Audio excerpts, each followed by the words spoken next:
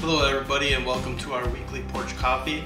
I think we're going to be doing these here from this point on because it's getting kind of cold. It's really windy outside and I just can't get it to produce the quality that I want to. So today we are going to talk about family and we're going to keep it simple.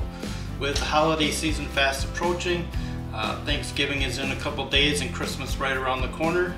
We need to make sure that we're taking time to celebrate our with families if we're able to, make sure our families are good, and also look out for those who will not be able to celebrate with family or without family because they may not have the means to.